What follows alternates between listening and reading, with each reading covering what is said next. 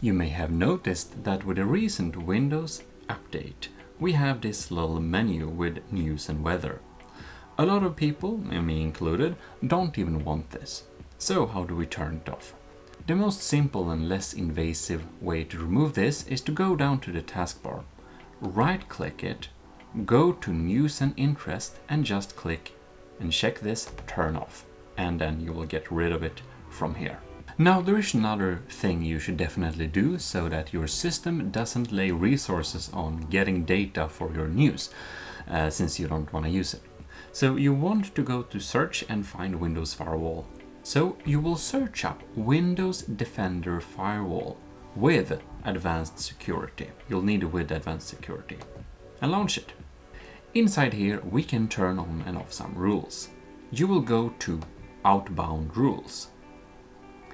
In this one, you will go with a new rule, a program, next, and a program path. This is pasted into the description of this video, but it's basically C, Windows, SystemApps, Microsoft Search, and SearchApp.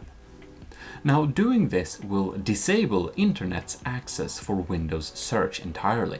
But in order to block the news to get more news for you using your internet, you'll have to disable the internet access with search. But if you don't use Windows Search to find things on the internet, but like most people just use the browser, there is absolutely no problem with turning this off.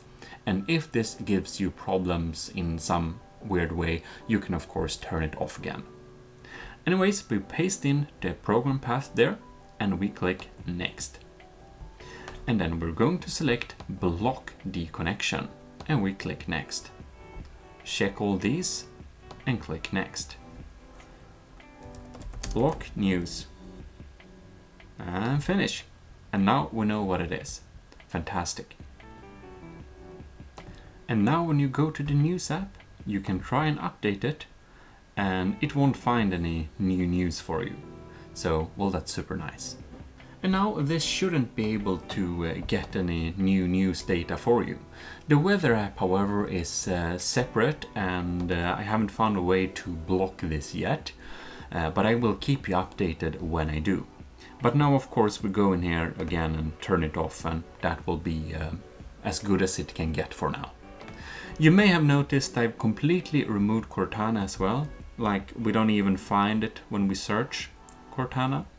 And if you want to know how to do that, you can check my video, because I successfully found a PowerShell command to completely disable Cortana, or remove it actually from the system.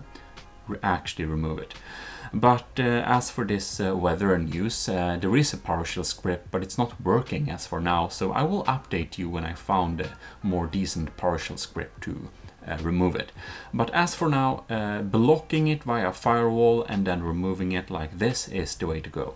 So hope it helped you, and if it did, please leave a like. And well, can we get 100 likes on this video? That would be amazing. And if it was amazing, you should subscribe. Today. Now. Anyways, this is your host, Jim Odesm, signing out.